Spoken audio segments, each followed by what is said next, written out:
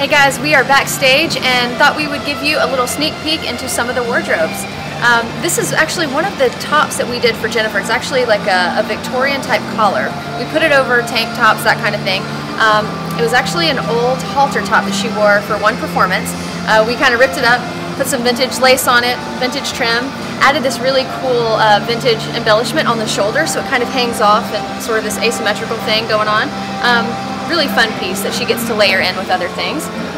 Show you a few more pieces. This is a top that was solid white. It was a just regular old white tank top.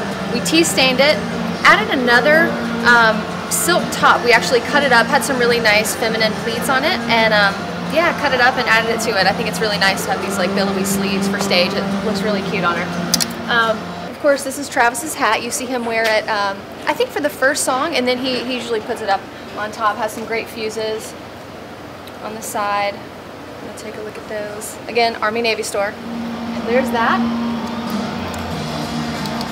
Now this thing is really funny. It goes way back. Jennifer's had it for years, and you know, the cut of it was really nice, so we just wanted to try to use it any way we could. Got some spray paint to it and tried to funk it up a little bit and see what we could do. This is actually an old belt of hers that we wrapped around it, kind of that military feel, and of course safety pins are very steampunk, so we incorporated them anywhere we could. Another little brass element, so that's that. Let's see what else. This is just another little subtle top that we did, kind of the vintage beading again. The brass hardware is always nice, so just another subtle look that she can kind of layer into whatever else she is wearing. This is for Kristian.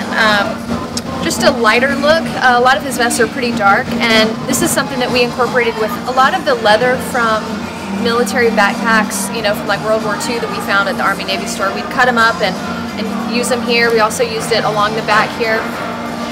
A lot of the brass elements, and of course the key. You see that theme throughout the show.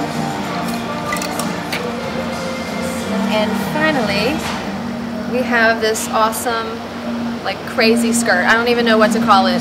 We've referenced it as the Marilyn Manson meets, you know, Molly Ringwald. It's very 80s back here, big tool bustle. She wears it over jeans, really funky, really edgy, and of course added some steampunk elements to it. These were Chanel vintage parts from, you know, old necklaces that they used to use. So really cool to incorporate that too. So yeah, it's lots of fun.